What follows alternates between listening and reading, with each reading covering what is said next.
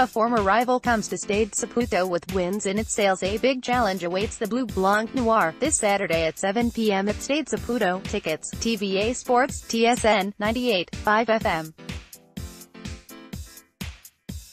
TSN Radio 690, the top team in the Western Conference, Sporting Kansas City, comes to Montreal following a spectacular remontada last weekend against the Houston Dynamo in the Blue Hell. Indeed, Peter Vermes' men, trailing 0-2 at the half, scored 3 goals with no response, including 2 in the game's last 10 minutes, to come within 2 points of Atlanta United FC, who leads the way in the race to the Supporters' Shield. The league's best defense comes to Montreal on a 9-game streak of invincibility. But there are still glimmers of hope for the Bleu-blanc-noir. SKC is much less convincing away from home, drawing games to Portland and Minnesota in that sequence, and Matt Besler, the cornerstone of their defense, playing next to Ike Okara, please note, and a veteran of the American national team, remains questionable, and may not make the trip with the rest of the representatives of Dr. Laurent Duvernay-Tardif's adopted state. Here are the 3 keys to the game in what will be a hotter-than-usual Montreal. Discipline in positioning. Sporting's passing game is among the league's best. Kansas is excellent at settling into the opponent's final third, keeping possession of the ball and finding open teammates.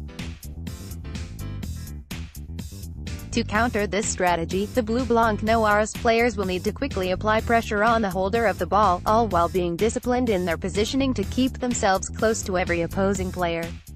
Watch out for Daniel Saloy. The young 21-year-old Hungarian is the star of the hour in MLS.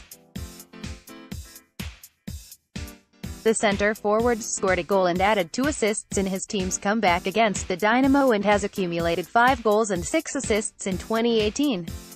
Equally capable of striking dangerous curled shots from outside the 18-yard box as he is at being forgotten inside the box, SKC's number 20 is definitely someone the Impact will need to keep an eye on.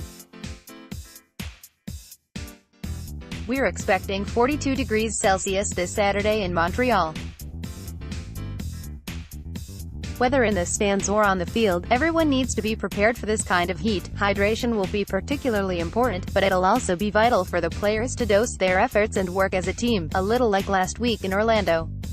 For yourselves, the supporters, a good way to fight the heat is to take advantage of our 2-for-1 on all drinks at the stadium from 5 to 6 p.m.